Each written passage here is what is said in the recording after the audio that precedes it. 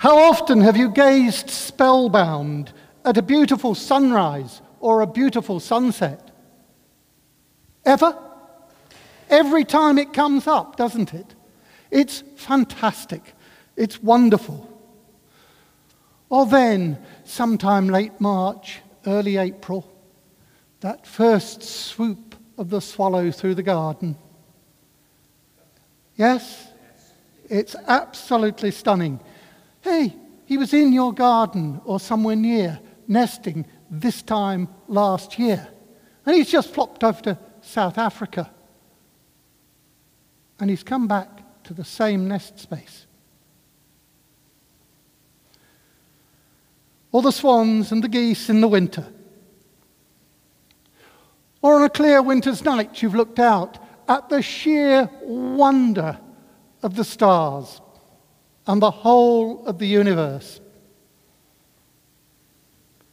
It's staggering, isn't it? Or then in spring, when the first snowdrop comes up, or the first crocus.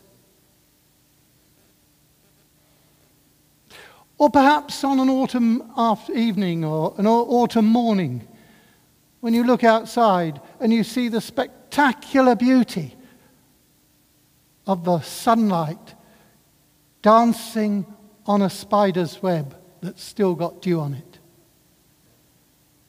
It's spectacular.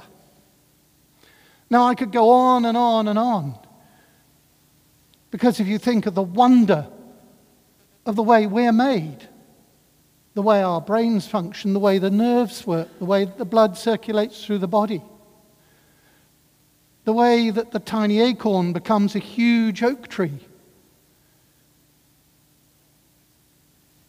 cleansing the air and giving space and home for hundreds of thousands of little animals, little bugs, little beasts, everything. There are so many things in God's created order that are just quite fantastic. And we do well to marvel at them, to praise them, to allow them to touch our hearts, to thrill us and to excite us. And do you remember last week, Harry was talking about this wonderful world that God has created. And then in the ultimate act of creation, he put mankind to be in charge of it, to look after it. God said, "Let us make man in our image, after our likeness, and let them have dominion over the fish of the sea, and over the birds of the heavens, and over the livestock, and over all the earth, and over every creeping thing that creeps on the earth." And so God created man in his own image. In the image of God created he him. Male and female, he created them. And all that God created, he saw as being very good. And the man and the woman looked after God's creation. And Harry then went on to outline how God gave the man and the woman personal responsibilities for doing their work in looking after God's garden. And there was an agreement between God and Adam and Eve about that work. But we all know what happened next. Between them, the man and the woman decided that they were not going to do what God had told them to do. They broke the terms of the agreement and they got kicked out of the garden. Everything was going wrong because of their actions. And do you know, ever since then, one way and another, we have been reaping the whirlwind. Led on by a desire for that which is better. Be it that delicious looking apple, or anything else we care to mention. Anything that's going to make us happier, more comfortable, safer, better protected. Whatever it is, we have gone after it, and frequently gone after it with a vengeance. You know, in the 1860s, there were literally millions of buffalo that roamed the North American Great Plains, vast herds of them.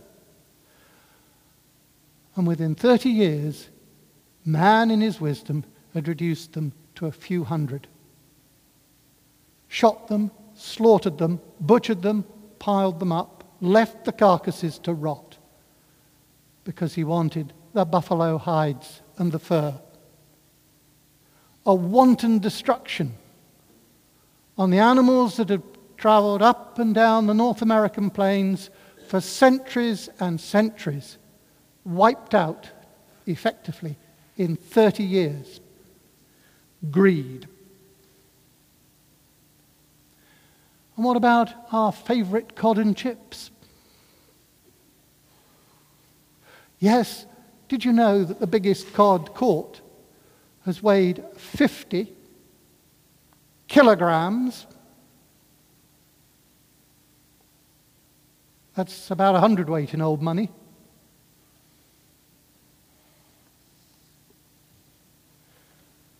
But today, fishing in the North Sea and off the Dogger Bank in Newfoundland is strictly limited. And why?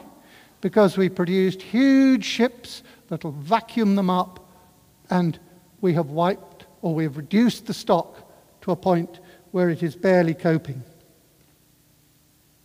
I remember as a kid going up to see the herring fleet in Great Yarmouth that came down every October, November time.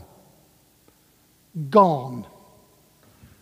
Great Yarmouth now makes its money out of supplying North Sea wind turbines and things, but not the herring fleet. Why? Because the herring aren't there, because man has overfished. Just that simple. And what did the reading from Hosea tell us? The prophet's judgment on Israel for breaking their covenant relationship with God has not changed. No acknowledgement of God in the land, only cursing, lying, murder, stealing, and adultery. And the consequence? The land mourns, and all who live in it waste away. The beasts of the field, the birds of the air, and the fish of the sea, they're all dying.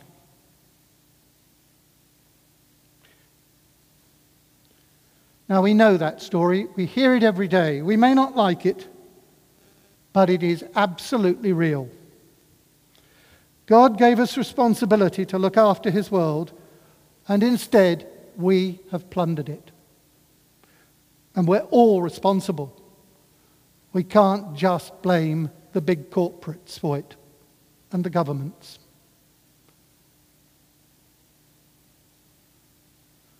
Every time we throw that plastic bottle away without thinking, it goes underground, it breaks down, and eventually the little bits get into the water systems, and then they go into the sea, and then they get picked up by the tiny fish, the tiny animals in the sea, and they die. This month, we are spending our time thinking about God's created environment. God's created order, the environment, the world around us. And today, it's my lot to think about where it's all gone wrong. And our role, your role, my role, and where it's all gone pear-shaped. The news has been awash with related stories to do with climate change and climate warming. Right through the summer, there have been floods right, left and centre. Some of the worst in Germany, but they've been right around the world, and there are endless videos about them. Even in places you wouldn't expect, like in the sands of the Middle East, in Saudi Arabia and Oman and places like that. The scientists are quite clear global warming is happening. It's on our watch. And the subtle changes can be seen all around us. and they have devastating effects. But I needn't go on about that because it's there every day in front of us in the news. The evidence that it's all gone wrong is just too clear. But the big question is, what are we going to do about it? Now, in March this year, I, in a mad moment, volunteered to be the environment officer for St. James's Church. Now, I've long been interested in the environment and of man's impact on it. Do any of you remember a book entitled Silent Spring? Rachel Carson. It was written in 1962. And Rachel Carson was a journalist and a scientist who was alarmed at what she saw happening around her. The book, in many ways, was well ahead of its time. And she took on the chemical companies, the chemical industries, because they were providing copious amounts of disinformation. Pesticides are good. They kill the bugs and the beasts. They'll give us a much better lifestyle. There won't be the midges, there won't be the mosquitoes, there won't be this, there won't be that.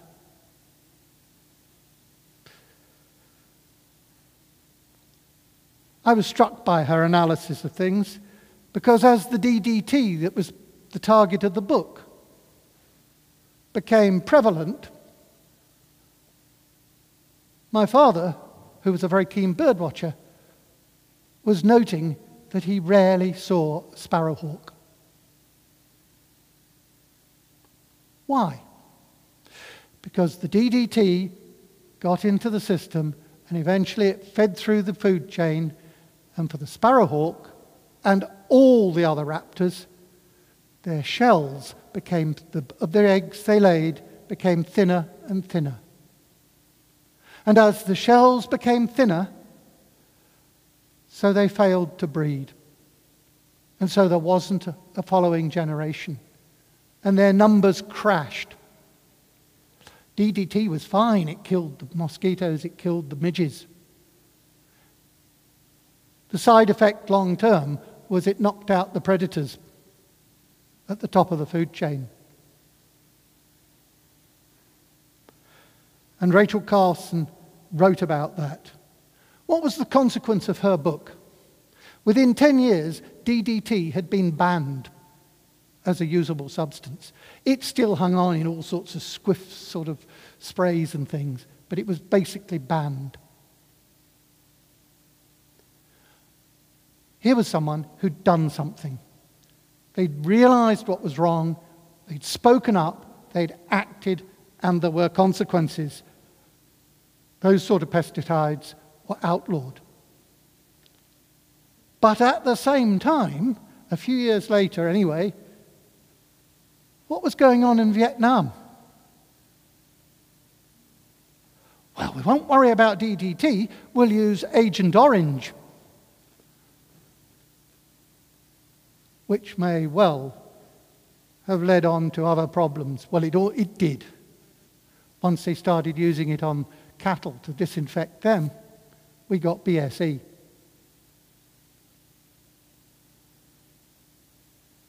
That's actually gone as well.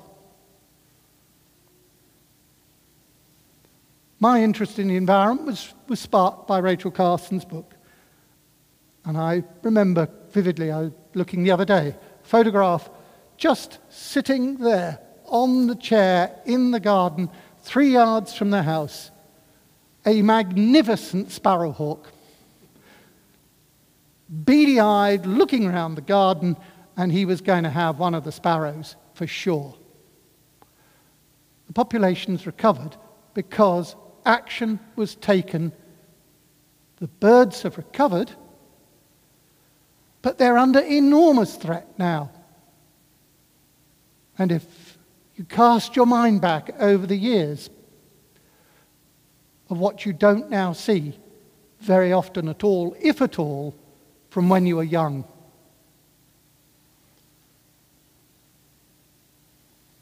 I lost sight of the yellowhammers, which I saw regularly cycling to work when I lived in Lincolnshire. They disappeared about by 2002, 2003.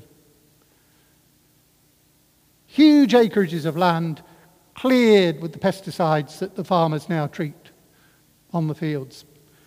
We have to have food, but there was a price to be paid. Their food, the yellowhammer's food, disappeared. So what's all this mean for us as we come to the COP26 Intergovernmental Conference that starts on the 31st of October? What decisions will the world leaders make? Whatever they decide, you and I have all got a part to play. However big or small their decisions, we have our parts to play. We have to acknowledge we and our ancestors have got it wrong in a lot of things.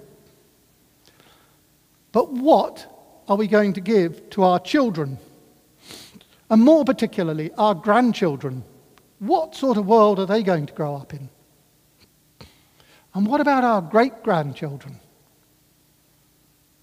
Because if the projections are right, our great-grandchildren in 2060, 2080 are going to be in the heat of the climate warming.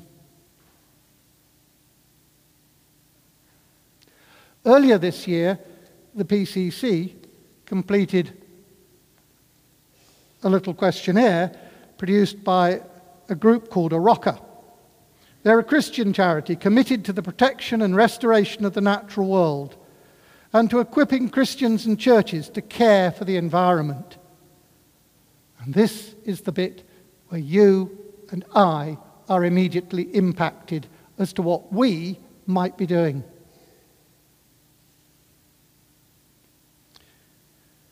The questionnaire covered worship, teaching, buildings, land, community, and global engagement and lifestyle. If you want to see a copy of it, I can help you to find one. Or if you are able to go online, look up Arocha, A-R-O-C-H-A, and go to Eco Church, and you'll find it there. And out of that questionnaire, there is so much that we can all be doing. And particularly in things like lifestyle. On the church buildings, they talk about double glazing and properly insulating the roof. But I know Kevin would think that that is a project that is at least 3 stages too far for the church finances at the moment, since we can barely pay our way. It really is a challenge that we probably cannot meet. But walking to church instead of getting our car out.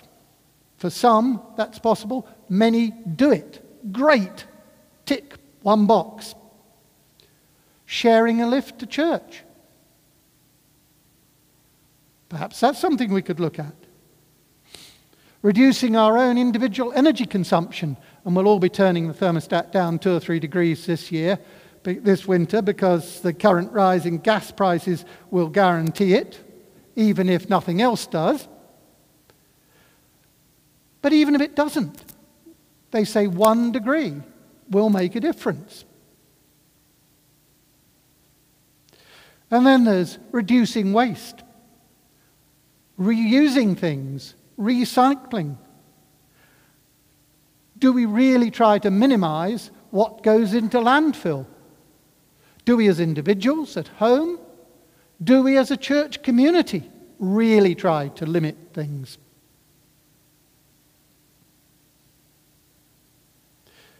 Do we use fair trade and ethically sourced foods?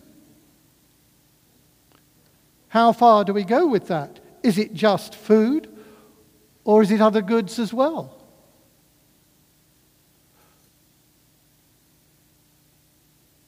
You know what Prince Charles runs his Aston Martin on, don't you?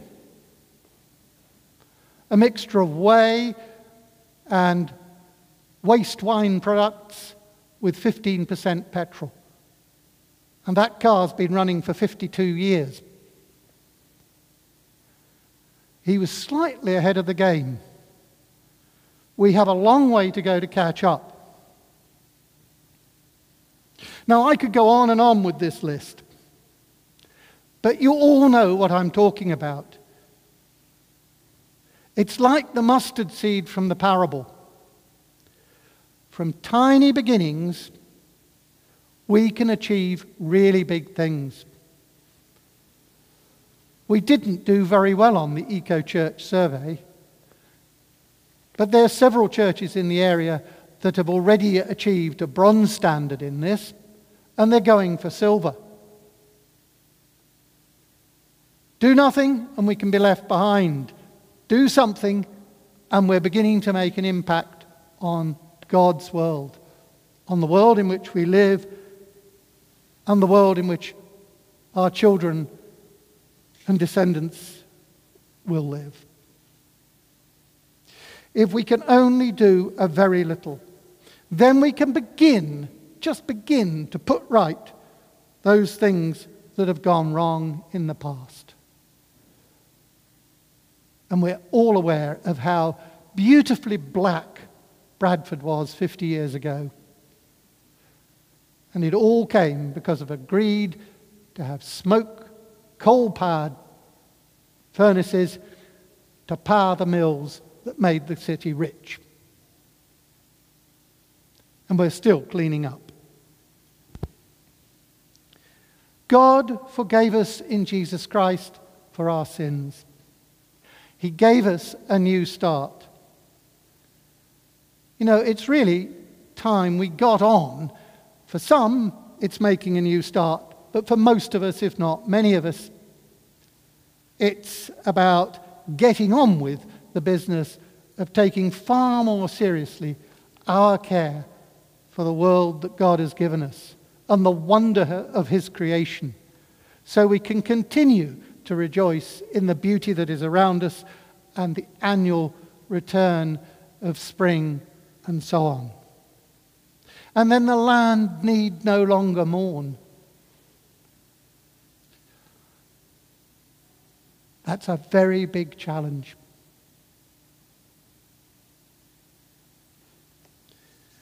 Jackie Wright. Has anyone heard of Jackie Wright? She topped a list for 2022 Power List, did Jackie Wright. She's a Microsoft Chief Digital Officer. And do you know,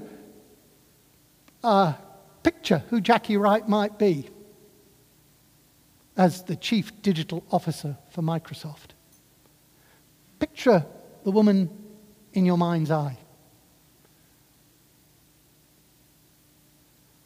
I'm going to tell you she's an Afro-Caribbean.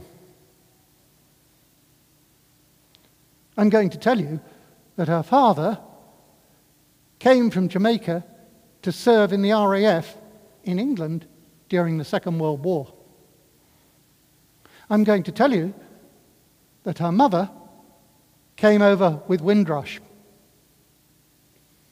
And I'm going to tell you that she grew up in Tottenham. And she is now Microsoft Chief Digital Officer.